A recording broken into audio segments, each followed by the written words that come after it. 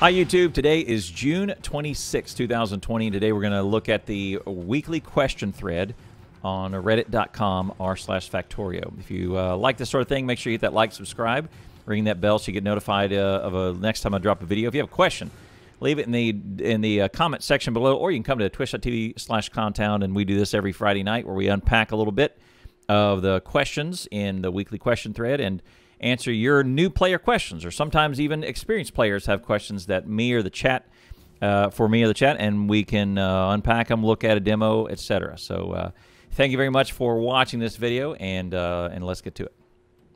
All right, the weekly question thread. Here we go. TZU22 says, first off, I know a bit about the game already. I launched my first rocket, and now I'm on my second save with the plan to go for a bit larger base. My question is it feasible to expand to new ore patches, completely blueprint and bot base without laying tracks, while inching forward in the train or laying tracks while running?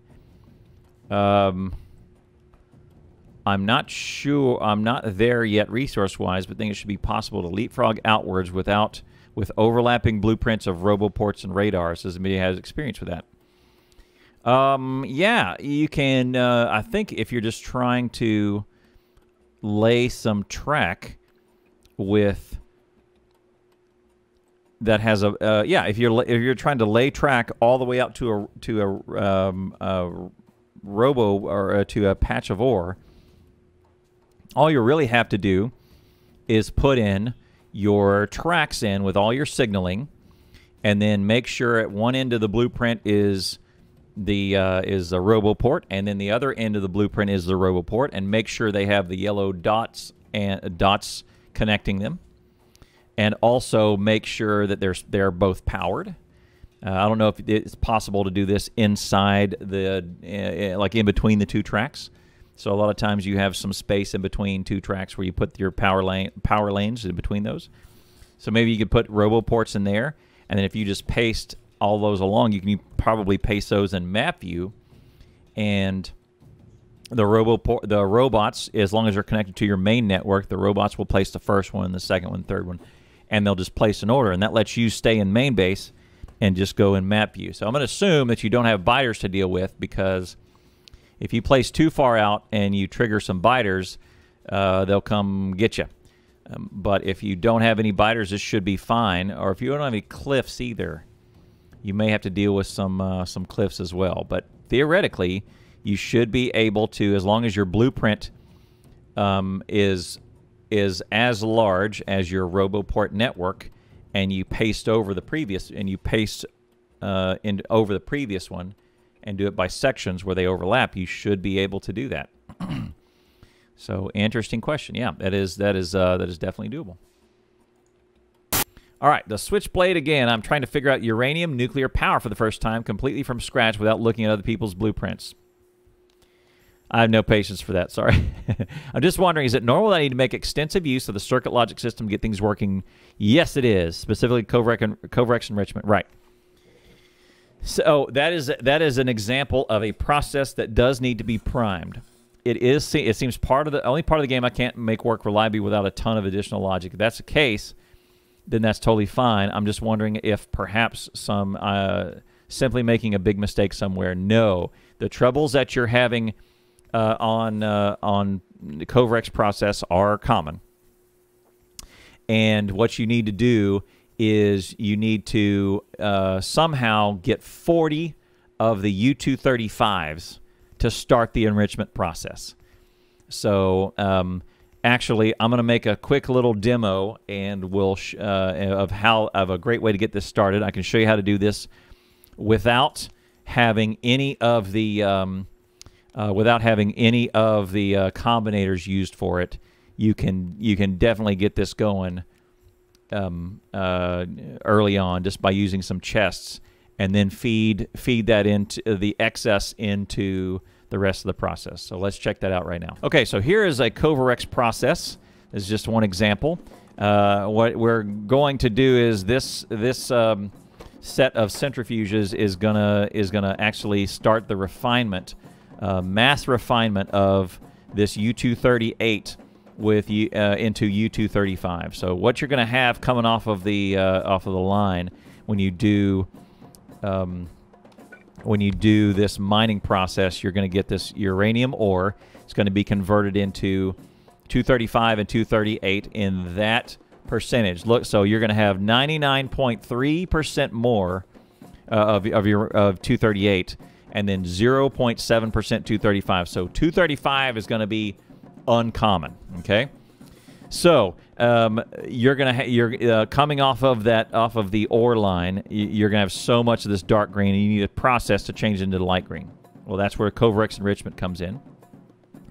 And to get started on all of this, you need 40 of the light green. So once you have 40 of the light green, you can start this. So that's this process. This is Kovarex enrichment is what this technology is called. You have to research this.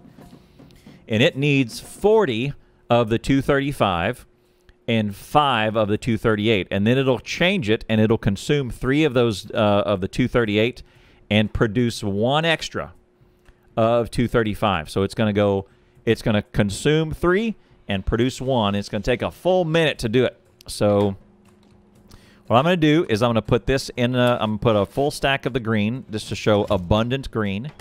And then what I'm going to do is I'm just going to kind of one at a time. I'm going to load this in here so that and I'll show you once I hit 40 of these, it's going to start. It's going to take a little bit, so I'm going to throw in some modules. By the way, I'm using Creative Mod, which is super handy. Are those super modules? Yeah, super clean modules. Wrong. Super effectivity, super speed. There we go. That's the right one. So that this goes a lot faster. And when I produce it, I'm going to take that away for now. What's going to happen is it's going to output 41 and go back into here and start again. We're going to have 1 extra, right? So this is going to run, and every time it cycles, I'm going to have 1 more, right? 1 more every single time. So it's going to take me several minutes to get another 40 in here.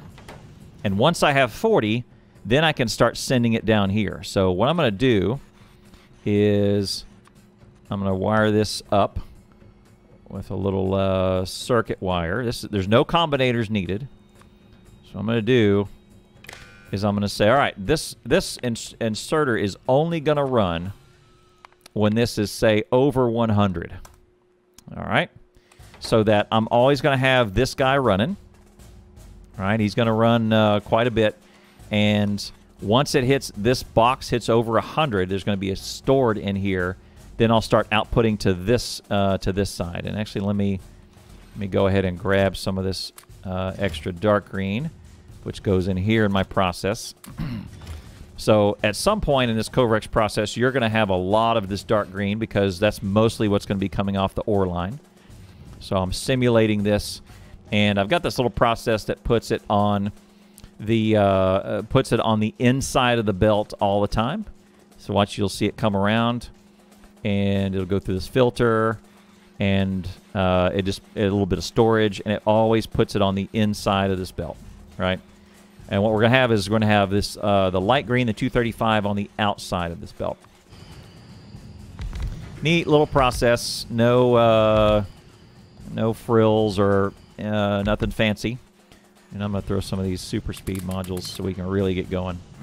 You won't be able to do this in your game. But look at that. We're up to 11. And at some point, it will start outputting big patches of it out to this Kovarex process. So the only thing I've really wired up as a condition here, it's not really a combinator. I just wired that stack inserter to this steel chest, and this will sit here and run and run and run, and eventually it'll stop because you may even run out of this dark green, the 238. You just hand feed that to get started, and at some point, I may simulate this here. So it's got 17. I'm going to go ahead and put a stack of 60 in there. And at some point, this will reach the tipping point. Load all that in there. So it's got 20s, etc. And we'll just fast forward the game just a little bit, and I'll show you what ends up happening. There you go. And then once this condition is met, there you go. We're off to the races, and it'll output some, and it was grabbed by this first stacker inserter. Right? And then this guy will start running. And I'm going to go ahead and put some these speed modules in here. So you can see this one start running. Then what will end up happening is this is all completely full of the 238. And now once it gets its next batch of 235, it'll go. And then it'll start outputting all of its stuff in, and it'll go to the next one, and the next one, and the next one, and the next one. There it is. Now it starts to go. And now watch. It's going to output 41. It's going to go to the next one. And it'll grab it, most of them, and it'll start. And eventually, this will load up to where all of these are running. And this is kind of how you do it. You start with one that cycles in on itself, and then the overflow of that one spits onto your main belt that starts going. Right? So this one's going all the way around to this guy, and then he'll start. Right? And eventually, enough of this will empty out onto the belt and onto this cycle, to where all of these will be running all the time. And then you can start extracting and pull those 235s off through the similar process. See, I've got it going on in a belt like this. And then you can have it pull off here as a condition, to where, all right, when I have 1,000 of these that stock up in here, then we'll start outputting out to this process, and then that goes to your reactor. Right? So this is a nice little process. There's combinator free. All it is there's one condition, and that's this inserter. It's wired up, so you need to just these parts, and then one wire from the inserter to the chest, and say whenever this hits over 100, 100's a nice number. Now it'll take you a lot longer to kickstart this, probably about an hour or so to get out of the. If you have one patch of ore and you've got maybe 40 of those running. Take you about an hour to get enough to get 40 of these 235s to get started. But once you do, you can start these up, and then after once you get these started up, then you can feed it onto a bigger belt where the whole process will just get started. See, I've kind of got I've got two going now, right? So and there's the next one is going. It's passing them along. Everyone runs, and then it passes that one along. And eventually, once this one will start feeding these, the overflow will happen, and then you'll just have this cycle where it ramps up and up and up and up and up. You got to be careful, though. If you neglect this for too much time, you may actually run out of this. So make sure that there is a mechanism to feed at least some of this 238 back into here. You'll probably have a ton of it coming off of ore. Likely getting it over to here is an issue. You may have to do a bunch of chests, or if you have a mod, you can do some warehouses or something to store it all. You're going to have a ton of it over here on your ore patch, but then getting it into the cycle in the right amount may be a challenge. But this is basically it. So if you want to check this out, what I'll do is I'll take a blueprint of this. This is Creative Mod, so I'll take a blueprint of this and we'll leave it in the description below.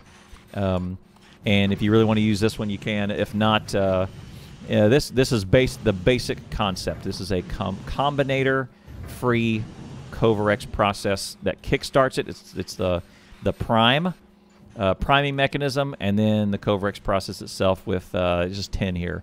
Yeah, you can make it a lot bigger for sure. You can get another side on this. You make sure the belts are arranged right, but otherwise the concept is the same.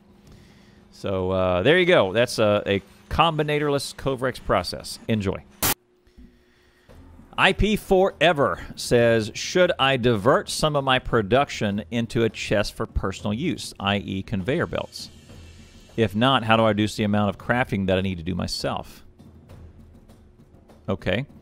Should I be automating production of everything? Great question. Is it feasible to use one ore production line of iron gear wheel to build everything that it uses, or should I have multiple production lines? Okay. Should I divert some of my production to a chest for personal use? Yes. Later on, you'll call bots to deliver that in your logistic window. You can call them, and logistic bots will deliver to you just like the same way they will deliver to a chest. Reduce the handcrafting that you need to do yourself. Question number 2. Yeah, pretty much everything. There's a couple of things, a couple of different categories of things that you need to make in Factorio. There's one line which is science related.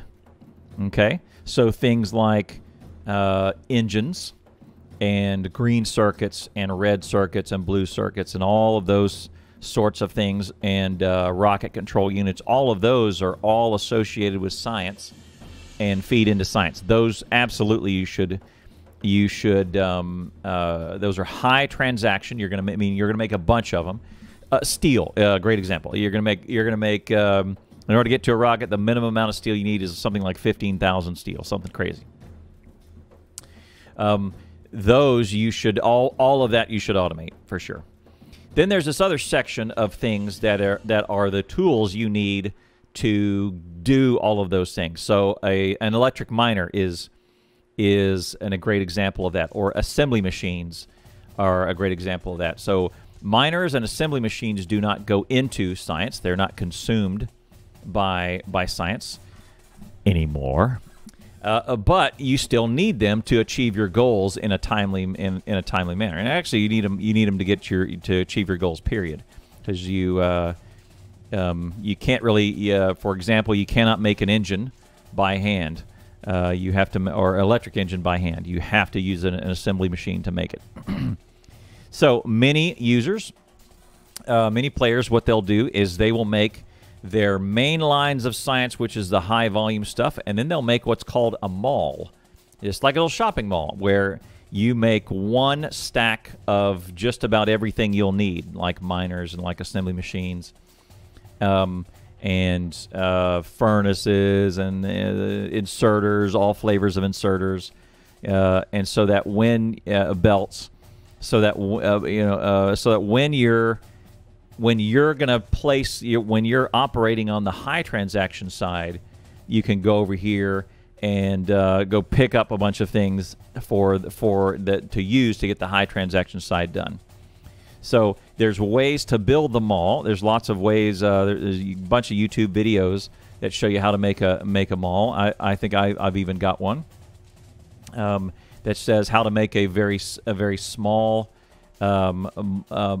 easy to build mall that will get you started and get you kind of one of everything early game, and will speed you up quite a bit. And so yeah, should I to your second question, should I be automating production of everything? Just about everything.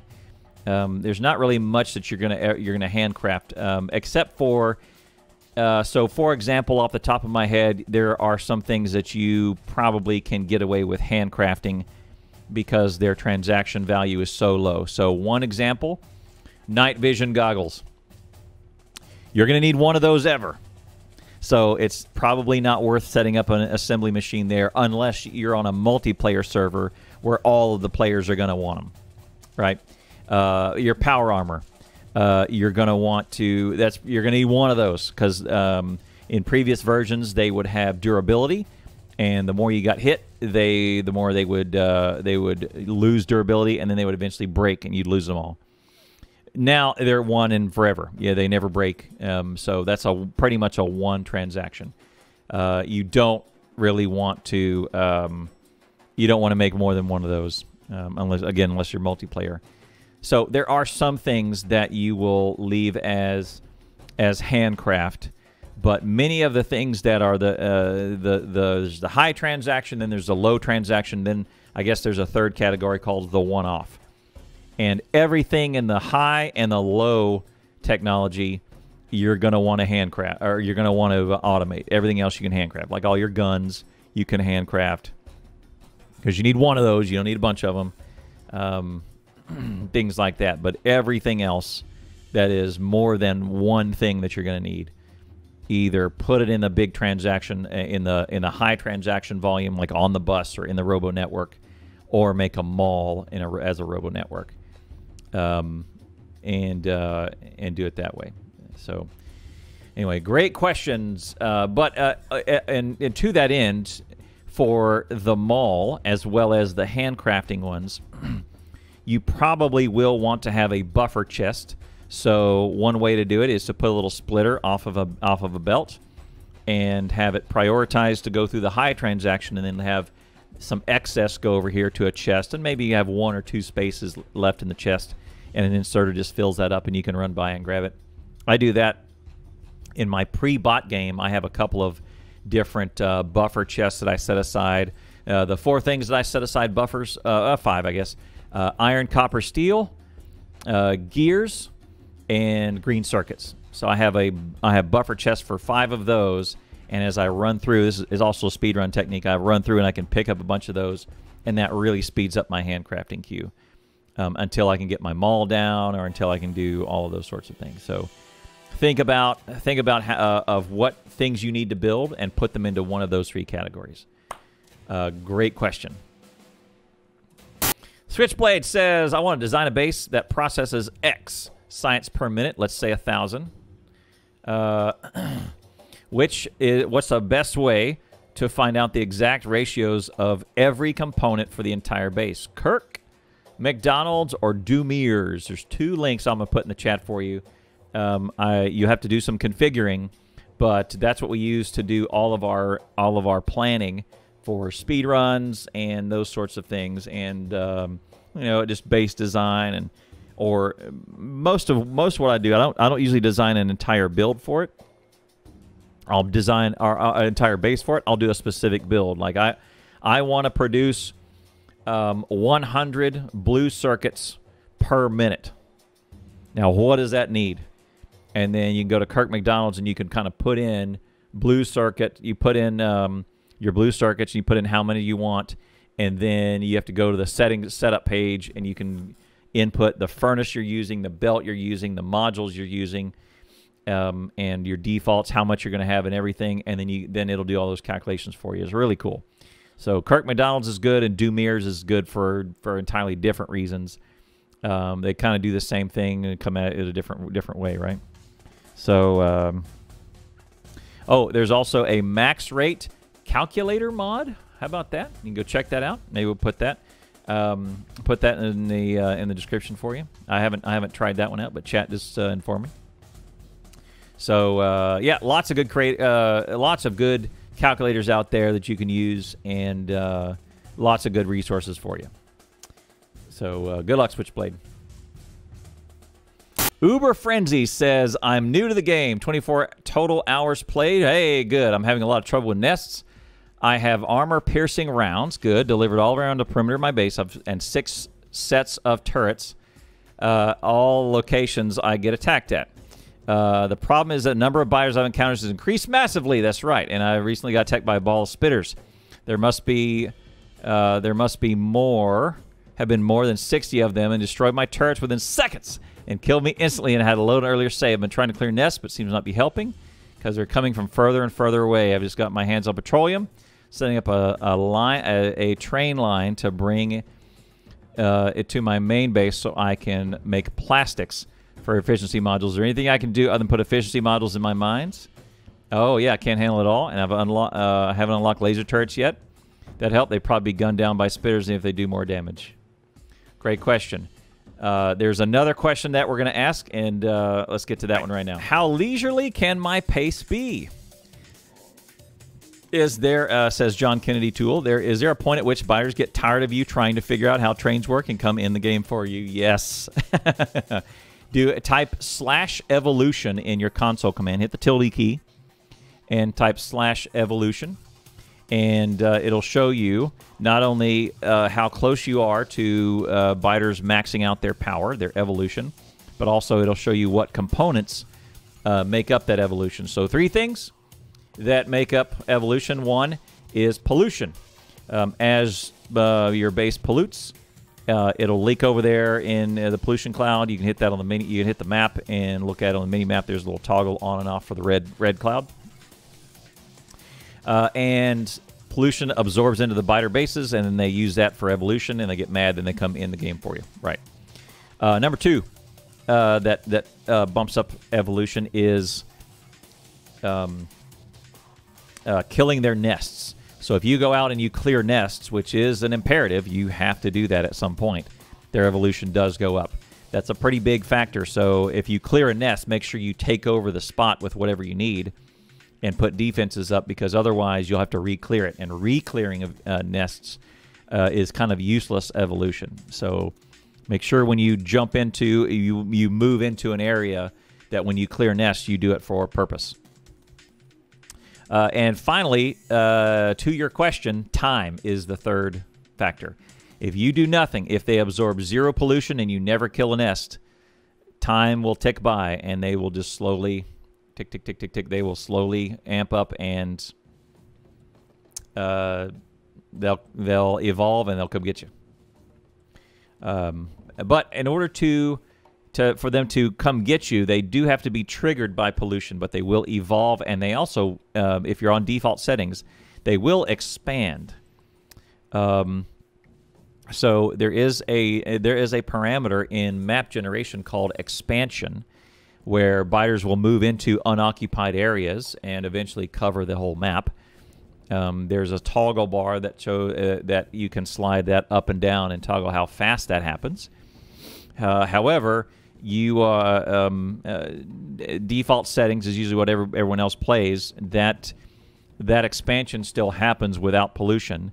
But presumably what will happen is they're really far out, and you have your little small base. Your pollution goes out X amount, but then they will expand into that pollution, and then they'll come get you. So at some point, the time will add to their evolution, but also the time will add to their expansion, and then probably they'll expand into your pollution cloud. And to your question, they're going to come get you. So you kind of got to get after it. You need to tech up. You need to make sure you invest in military. You make sure you're investing not only in military tech, but also military production. You need to get into that piercing ammo. You need to get laser technology. Make sure you power up. Make sure you have enough power to run those lasers. Get some solar. Get some accumulators. Lots of steam. Get into nuclear, and power up so you can laser them. Lasers are in game. Also, one way to do it is if you can get into oil, you can get those flame turrets. Flame turrets, run those right on crude oil. Those are absolutely deadly. Put those behind a wall. Those are absolutely deadly to biters. It's a great defense. They're kind of broken, pretty OP. So make sure that you take advantage of those where possible. They're pretty low tech.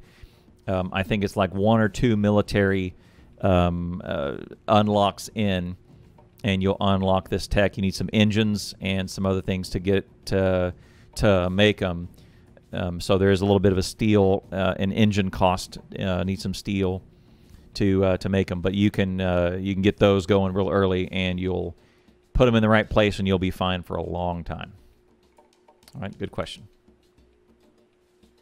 Call Me Oscar says, does anyone know if there are any plans for Factorio to be a part of this? I found it the summer sale. Oh, man, that's really good. Oh, man. Oh, that's a good one. Zibberfly says, I've never played Factorio. How close to being a finished product is it? I've waited this long to play, but I don't mind waiting a bit more for a fully released version. Get it now. It's done. The game is done. And it's super stable. It's been stable for 4 or 5 years now. It's one of the most stable releases. Don't be hesitant. Throw your $30 down now. In fact, the price may go up. I'm halfway expecting that coming soon because of all the work they put into it. You will not find it on sale ever. Get it now. Dlint says, is there no way to get smooth multiplayer combat, even with a dedicated server, with low CPU, RAM usage, and 30 ticks of latency, which is apparently considered pretty low according to some threads? Combat and card driving are nearly unplayable. Tried switching to stable version, laptop, Ethernet, Wi-Fi, shotguns, for example, completely unusable. Okay. Couple things. Player-to-player combat. I hate to say this, but don't look to Factorio for player-to-player combat. The long story short is we've tried. We tried. I don't want to tell you other than we tried that, and it didn't really work out. Lots of issues with it. What did work out was biter challenges. You can go back to my other videos and look at the biter battles from this season, and those are what multiplayer ends up shaking out to be, where it's PvEVP instead, and you actually send biters to the other team, because biter player combat is really nice and honed in. Player to player, nah. So if you want to do multiplayer, grab one of those and give it a shot. Grab one of those comfy servers, see if you can set that up. That you're gonna have a much better time doing that than you will trying to do player versus player. I'm not going to necessarily get into the CPU and RAM usage and all of that. I'm just saying that you're as you're going down this path, you're fighting a really uphill battle. Steinbengal says, this may be a dumb question, but is there an advantage to doing trains in the 232 layout style aside from being bidirectional? I have been using one engine and 3 cars and haven't had an issue, but I always hear about people using 232. That's very similar to another question that we'll pair it with right here. Atomicharpseal says, seems to me that a lot of rail systems designed with 2-4 trains in mind, which is the train configuration I used to build my only 1K SM base. Is there a particular reason why? Yes.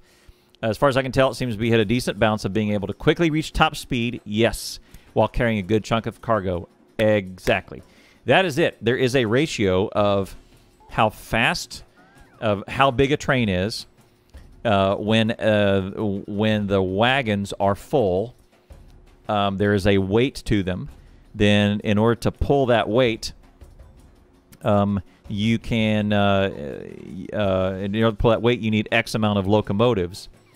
And actually, one of the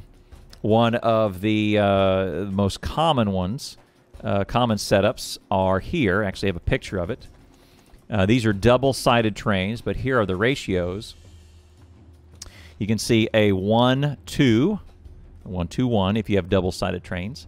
That's one locomotive can pull 2 wagons and get up to max speed relatively quickly, and still make get a train to where it's going to be, etc. What you can do also is technically you could do this, and you could make one locomotive pull a lot of these wagons and fill them up. This guy will go so slow. You're probably going to have a bad time doing this one. I can't recommend doing this. I can recommend if you want to have decent performance in your rails, go ahead and make it into these ratios. You won't go long. What you're seeing in your as of your question is this 2-4-2 or the 2-4, and you nailed it with your question, which is 2-4 is because I can get 4 wagons up to top speed in a reasonable amount of time, or really quickly. And by the way, a locomotive is cheap, and running a locomotive is pretty cheap. It's just rocket fuel or solid fuel, whichever one you're using. So go ahead and tack on an extra locomotive. But also the locomotives, you're right. Chat says they don't need to be in front. You can have them wherever. It's just the most common one, common way to do it. My favorite is this one right here. I like big trains. I like moving massive amounts of material, and this is a 383. But these are the most common ones that players use. You can kind of use whatever you want. You can use this 1-8 if you really want to, but your train will be dog slow when it's full. My recommendation to you is to try a 383 and get her done. Great question. That is a great question. I appreciate you asking it. Goodwolfie says, how can you get blueprints early? I saw people on YouTube having it from the beginning, but I can't get it since it's locked behind construction robotics tech. Aha! We found someone who has never gotten bots before. This Goodwolfie, this is a one-time unlock. So as soon as you research robot tech, done deal. You research it one time in one game, and then you'll have blueprints for the rest of your playing days. I think it might be achievement based. So I think once you unlock that achievement, I think you're done. Don't quote me on that, but it is a one-time unlock. From then on, in all of your subsequent games, you'll have it all. So good job. Just get onto that. Get onto that robot tech, and then you're done.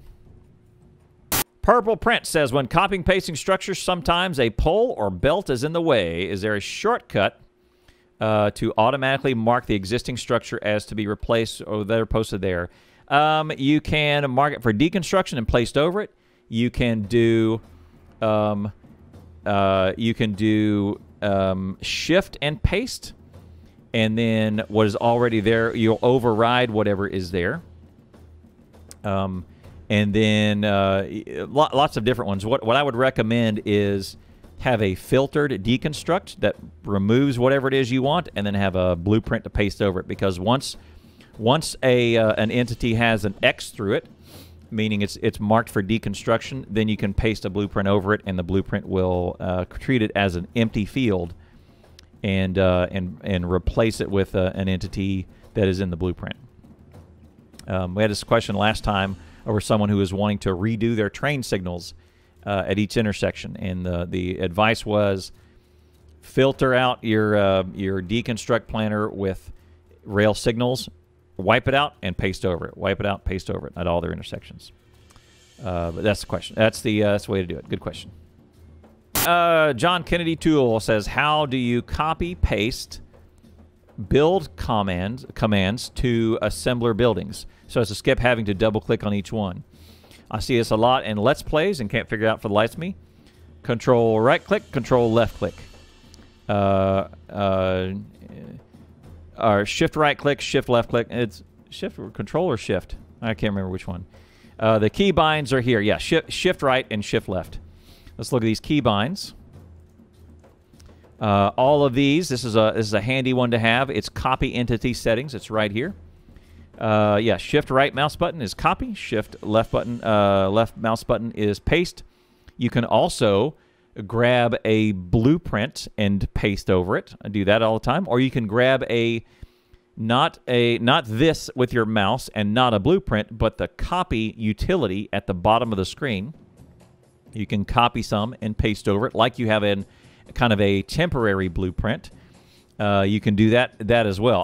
I'll do that quite often, where if I have two entities side by side, and one like red green science are always go together in a certain ratio, and I will have red green science opposite each other and paste and then run it all the way down. But I don't do a blueprint and I don't do this. I'll grab a copy paste from the Control C Control utility in the quick bar. But anyway, this URL will be in the description below if you want to check out this. But these are great. This is a great one to bookmark for your first couple of playthroughs until you learn kind of the muscle memory of how to play and how to do fast base design. Quizzer106. What are the alternatives to a main bus as a central design? Could be a big logistic network. Could a big logistic network replace it? Yes, it could. This is a city block is one way to do this. We did a city block in a previous FFF. I'll link that in the chat. Let's see, and let's link city block video. Yep, let me make a note of that now. Yeah, but a city block video is the way to do this. Is an alternate way of a main bus, and the way to do that is you can either do rails, which is a very common way, or what my buddy Steely Gold did in Bob's and Angels is made city blocks, but instead of trains, he had bot networks that were all separate. So a RoboPort network that was exactly 1 square away, so the networks did not connect. And then he had requester chests and passive provider chests on each one to control the flow of goods to and from. And he would pass, and so robots were really only in charge of handing off material from A to B, and then they would go across the network and then go to the other side of the network and hand it off to a new network. It was a nice little, it was a neat little way to do it. In fact, let's put up a little diagram right now, and we'll show you. Here we have a little robo port block base. So I've got to put one of these in my hand to see that I've divided everything up into RoboPort quadrants, and everything else is provided in here. Actually, I need some copper cables, so I'll make some of those. We'll just put some of those in a chest here. We'll assume, though, for argument, those will get over here. So let's go ahead and do this and create them on. There we go. All right, so now I have bots in each of these networks that are going to drag the material to each one. So in the bottom one, I have iron that produces steel, gears, and pipes. But then over here, I need engines. So what I'm going to do is I'm going to go ahead and transfer it from network number 1 to network number 2. And let's limit these, etc. So on the first one, we'll do steel and request that one. Next one, we'll do pipes and request those. And then the last one, we'll do gears. And you see the bots will immediately start to work. And now they're passing it from network number 1 to network number 2 as they're being made, right? So then in network number 2, we're making engines, right? So I have everything being called from for everything that's needed to make for an engine. Right, there you go. And engines are being produced. So we'll let those go for a minute. Up here, I've got some iron that I need to cross this barrier. So what I'll do is I'll go ahead and put that in here. Just have a bunch of iron. And then in this one, same thing. I'll transfer the iron across. And just limit just a little bit. And there's some plate. So we've already got copper cables in here, and then it's as soon as these robots get some supply, they'll be producing these gears. So now I've got the iron stuff in here. I've got the engines being produced in here. I've got some boards being produced in quadrant number 3. Now, quadrant number 4, our ultimate goal, electric engines, right? So they've already got their demand set up. So now I need to transfer boards from here. Let's go ahead and put this on the map here. And we'll go ahead and do the same thing. And there we go. And now they'll start pulling boards across, and you see the bots immediately recognize a demand and a supply, and they'll start loading it in. Let's go ahead and add the lubricants, and we'll go ahead and put in a little fluid source here. There you go. Lube's in there. And now finally we'll transfer some engines across this border. Same thing here. Just limit it just a bit. Engines. There you go. Right. So one of the limits to doing something like this is you got to be careful that you don't have the same thing going in as you do going out.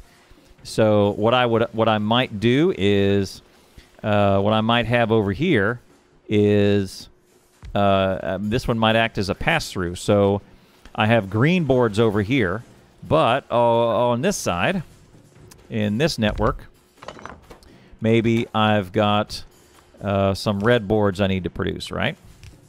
And those contain green. So those gears, etc. So what I need to do now is I need to make some pass-throughs. Right, so now I'm going to have copper cables pass through. I'm going to have these green boards pass through.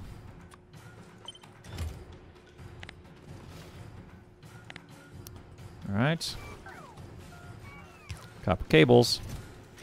So now these bots in here in this network, their only job is to just pass things all the way through to the next network, right?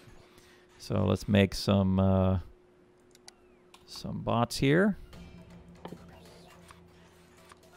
Put them in, and then they'll find them, and they'll start going, right? And let's assume plastic comes in from somewhere else, from maybe the top. Maybe it's a pass-through as well.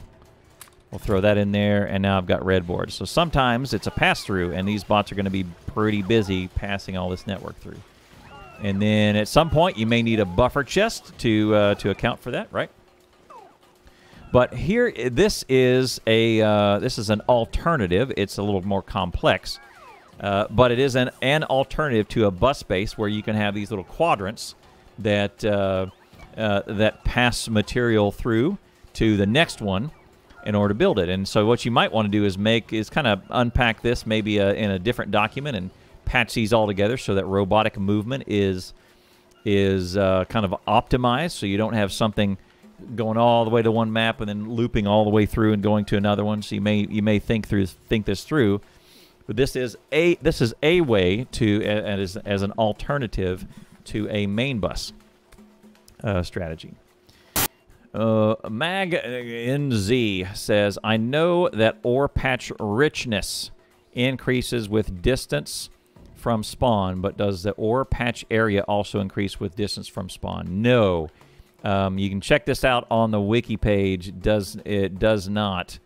It does richness. It might look like it's bigger, but really the variability doesn't really scale, not near as much as the richness does. Chunks and all of those sorts of things. I'm gonna link this wiki page in here. The size setting adjusts the size of the resource patch setting the slide 200 means the surface area patch is doubled. Richness defines the yield of ore tile in every oil field if richness sets 200. Outside of this, resource patch richness increases by distance, but does not specify size. Size is it can vary. They look a little bit bigger. They might be at the max of their possible size, but you're not going to find one that's half a map big. If you go out several hundred miles one direction. But I can confirm, if you were make a mega base near your spawn and then just travel in one direction, the resource patch sizes get pretty insane pretty quick if you just stick to one direction, or go east-west and do some sort of ribbon world. You can get up into the billions. Instead of 100 millions, you can get up into the billions by default, especially if your richness is set to 200% by default. It gets pretty crazy. You can get a lot of material the farther you go out. There you go. There's all the weekly question threads from Reddit from Friday, June 26, 2020. Thank you very much for watching this video. Hope you enjoyed it. If you like this sort of thing, make sure you hit that like, subscribe. Any comments, leave them in the comments section below. If you want to be a part of this and a part of New Player Night, you come to see us live Friday nights, twitch.tv/clowntown. Lots of good interaction with chat.